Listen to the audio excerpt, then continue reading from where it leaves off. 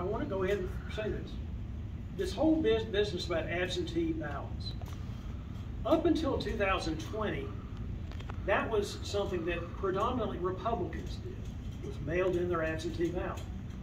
Because of various reasons, in 2020 that flipped. But the people that are now concerned about it is the same party that used to promote it, and vice versa. And the issue we have now with people that are concerned about, first of all, I think it's fine to be concerned about the security of your elections.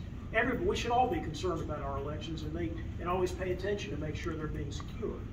But I've been doing this since 1998. I remember when it was the people on the other side, on the left side of the political spectrum, who wondered if the voting machines were pre-programmed because they were evil corporations.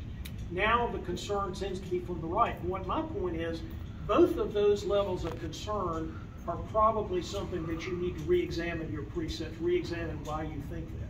We've got really good processes in this state that's run by bipartisan boards to prevent the kind of thing that you're worried about. And I really think that maybe there ought to be some other questioning done of where people are getting their information.